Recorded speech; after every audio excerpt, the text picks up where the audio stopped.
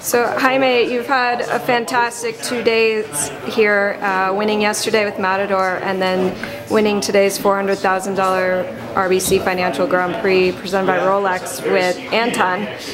How do you feel? I feel very happy. I'm really excited to have come to this show. It's unbelievable. First time I came here in 1985 and saw Nick Skelton won. I must have dreamed of this moment like a million times. Sometimes if you dream hard enough, sometimes they come true. And originally you had planned to come next week instead of this week. How do you feel now that you made that decision to come now? I was really happy. The horses jumped good in Jalapa. That's why I decided to come a week earlier.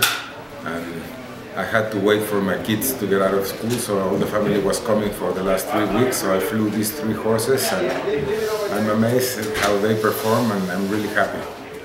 Can you tell me about Anton? How long have you had him?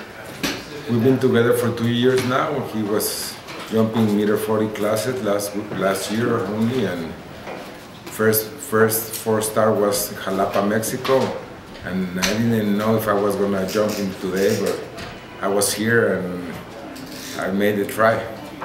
And you went second in the first round, which was at 9 a.m. 9 a.m. the shades were really, like Guillermo said, they were really bad. All the flags were, you could see in the ground, so it was spooky for the horses. But the conditions were perfect. How did you prepare to come back for a jump off so much later?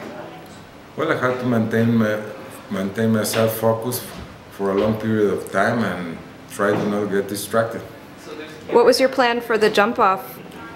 I knew I had some fast riders, so I had to go as fast as I could and leave the poles up. And Anton's personality, is he a very personable horse? Oh, he's very wild, he's a very nervous horse.